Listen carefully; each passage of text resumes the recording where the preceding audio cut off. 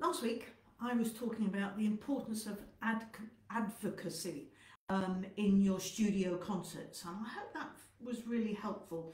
Important that we as teachers actually go out and talk about the benefits that our students get when they are learning the piano and indeed playing at a concert.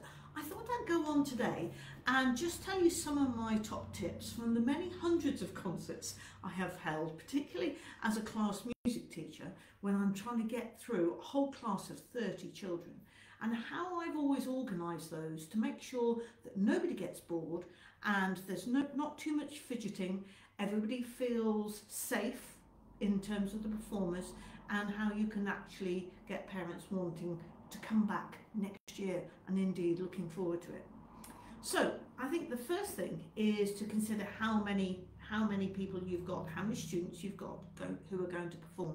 If you've got an awful lot and they are at a variety of standards, obviously if you had 30 who are all beginners or elementary students, you can probably get through that within an hour. I think an hour is about the maximum amount of time I would want any one concert to go on for. What I would do if I had more than that is I would divide them into different time slots. So let's say I had 30 and they were great, from beginners all the way up to advanced, and I knew it was going to probably go on for a good hour and a half, let's say. I would split that into two groups, two equal groups. So when I say equal, I don't put all the advanced in one group and all the beginners in another, because actually they all need to hear each other. That's a really important thing.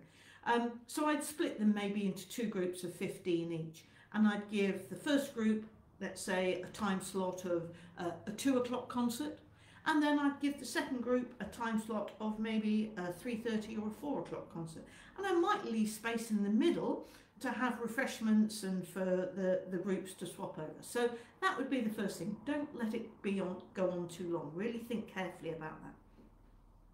The second thing is actually in the concerts themselves.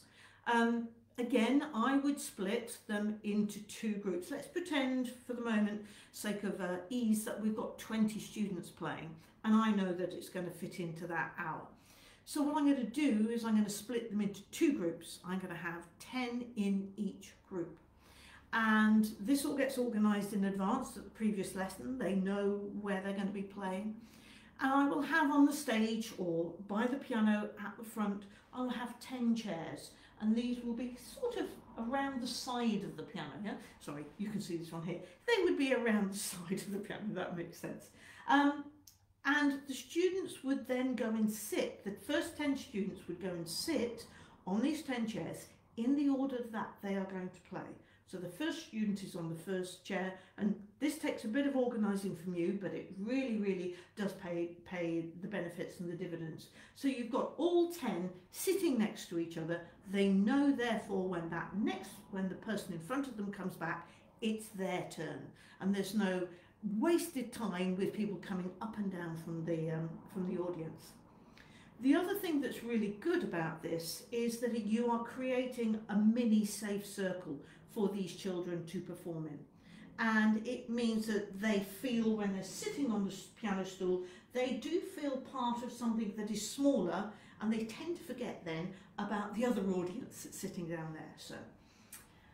So they're sitting here, yeah, all these 10 children, they have their music with them. By that I mean they have the physical copy. They have not got it in a bag with a zip, so they have to go scurrying around to open it up. They have their music. And what's more, their place for the music, where they're going to play, is clearly shown. And I would recommend you give them either a bulldog clip like this to put on their particular piece, or they have a simple post-it note like this marking the place where the piece is. I cannot tell you the number of times in the past. Let's just take this as an example. I've got Scott Joplin here, so let's say they come out and they've played this piece so many times, and of course when they're playing at home they don't notice that they usually do this, and then they come out and go, I can usually find it ever so easily, and these pieces do go missing. So a simple bulldog clip just helps it open up. And again, then you're saving valuable seconds. If you have 20 people looking for their music very quickly, then this will really help. So we've got them in their chairs, they're in order, they've got their music out of their bag, and therefore they're really ready to play, and everything will go very, very smoothly, and therefore safe. The final thing to think about is that they understand their stage manners and that you have practiced with them beforehand. That little act of saying thank you, putting their hand on the piano maybe, and I've always told them checking to see their shoes are clean. So they go down, oh yeah, they're nice and clean, and back they come up. Some people ask them to go down 2, 3, up 2, 3, because otherwise you get all sorts of little curtsies or this, all very sweet, I know, and nothing wrong with that at all. But you say, well, this is what pianists do. And that helps them build their self-confidence and helps them to feel part of the bigger picture. So some practical tips there really for trying out on your studio concert. As I say, split them into groups, keep it quite short, make sure that you want the parents to come back again next year, mix up the groups so you don't have all the beginners together, but you have beginners and intermediates together, because they need to inspire each other. The beginners need to go, oh, I'd love to play that piece. And the more advanced people go, oh, I remember learning that piece, or, that used to be me. Get your 10 out there, you get them with their music in their hand, with a post-it note or something in there, and then you can have a lovely relaxed concert. I hope it goes really well. Do drop me a note and let me know if you've got one coming up and which of these ideas you might put into practice, and indeed whether you've got any other ones you could share.